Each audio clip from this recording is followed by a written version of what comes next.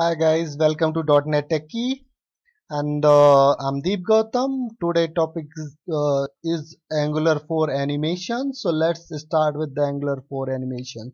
So before going ahead into the video, I will show you what exactly you will see end of the video, what exactly you will learn end of the video. So this is the things. So in Angular 4 animation, I have tried to show transition between two states. So this is let me show you. Click me to see animate. So it's increasing in the size. Second thing, entering and leaving into the states. Toggle the control. So this fly in and fly out, I am able to toggle. This thing you will learn. Third thing you will learn over here. Let me refresh this page, and you just notice the third step, multi-step animation with the keyframes examples. So the text is sliding, all the controls are sliding, and it is going back. That's the beauty. So these things you will learn, and these things you can utilize in your practical world scenario wherever is required in the project. Suppose add imply, remove imply, or some kind of animation to show the any message bar or pop up or anything. So this can be utilized in the practical manner. Very good. So let me show you theory parts how I have done it. So what is the necessity in order to do these things? So let's start with the actual things what I have done. Angular 4 animation. It's a really awesome animation feature in Angular 4. Let's move ahead. So first of all, as you already aware about that how to create the Angular 4 project, if you're not aware about it, just watch my previous video. It's a matter of just 4 minutes. You watch that video and you will be able to create one Angular 4 project, and you can go get started with this. So just max 10 to 15 minutes of hard work will give you these achievements what I have shown in the browser. So let's see. You just need to open an Angular project in your favorite editor, such as in my case it's VS Code. Then go to integrated terminal and type below commands. So what is the command in order to work in the animation? If it is Angular 4, you need to go ahead and type this command. If it is Angular 2, you not need to go and import the animation, because in case of the Angular 2, it already comes along with the Angular core package. So let's assume that it's Angular 4 now these days, because it has been separated in Angular 4. So just type the command npm install @angular / animations @latest and save it. So it will download Angular animation required files and save to your package.json file. Then import below line in module.tl. So it's about importing the animation module globally. So import browser animation module from @angular / platform -browser / animation. Then include below lines in the import arrays. So whatever you are importing, if it is a kind of inbuilt libraries or some geographical stuffs needs to be imported, then you need to import those particular module header into the imports array. Now you can generate components by using below commands. So now we are jumping into the stage where you are generating the component to demonstrate the stuff. So I have just generated 3 different components like transitions, keyframes, and entering and leaving. So by using this command you can do so. So that's the beauty of the Angular CLI, where you, in order to generate the component corresponding HTML file and corresponding CS file, it will do your job.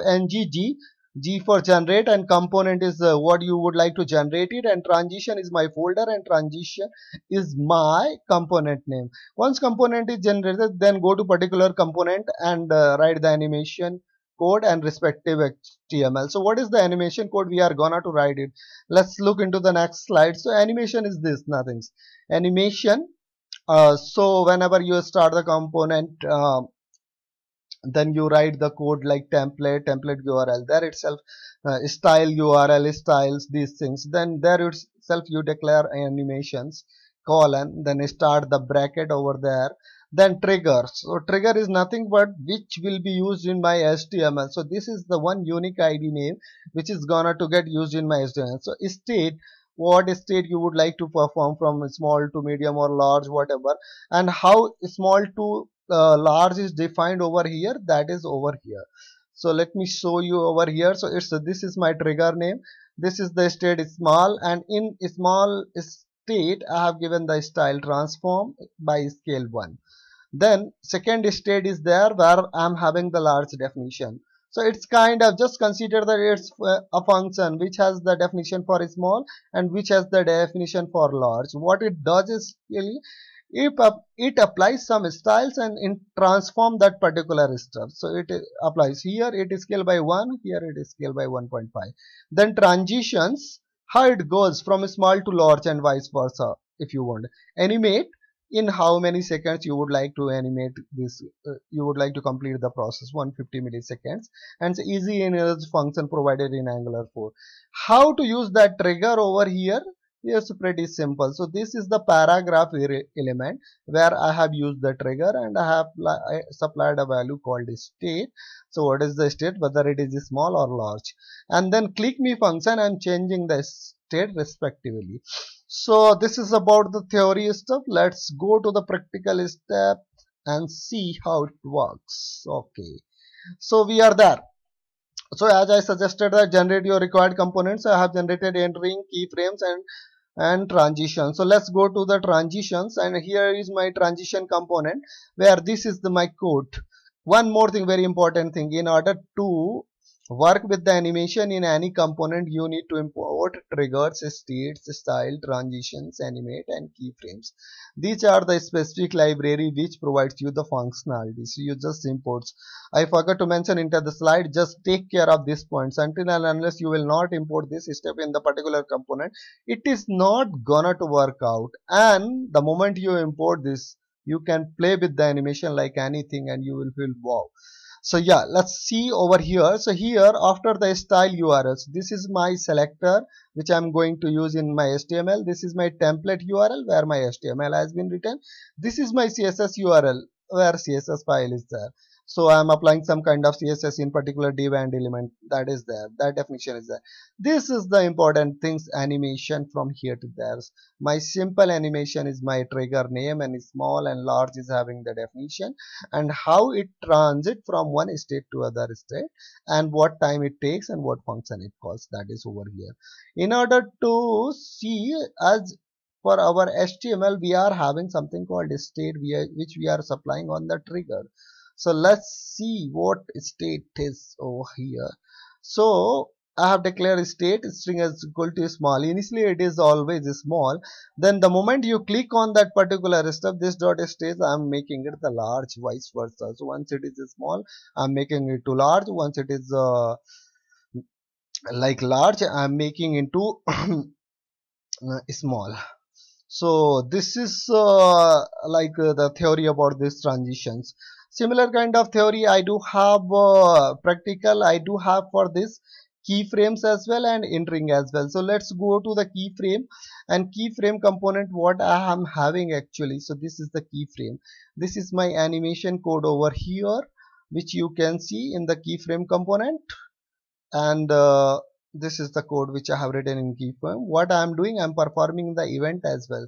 So on the animation you can perform the event as well. So this is code about the event. This is code about my animation which has the trigger, fly in, fly out. And let me show you the HTML. What is the HTML there in the keyframe? So basically in the HTML I have 3 li and I am doing this. So let me show you basically what exactly is there on my browser. So in the browser, this is the thing. So this is the function which I explained, toggle. It is increasing and decreasing the size, increasing and decreasing the size. This is the entering and leaving where it toggles and it goes out and in. And this is the beauty of this keyframes and transition from one. So I'm playing with the animation with the multiple components. If you require the code, just comment on my video. I will give you the full code as well. So yeah guys, thanks for watching this video, and please like, subscribe and comment on my channel. If you have any doubt, please come back. Stay tuned with my channel. I will be coming with the more animation stuff very soon. Thanks for watching. Bye.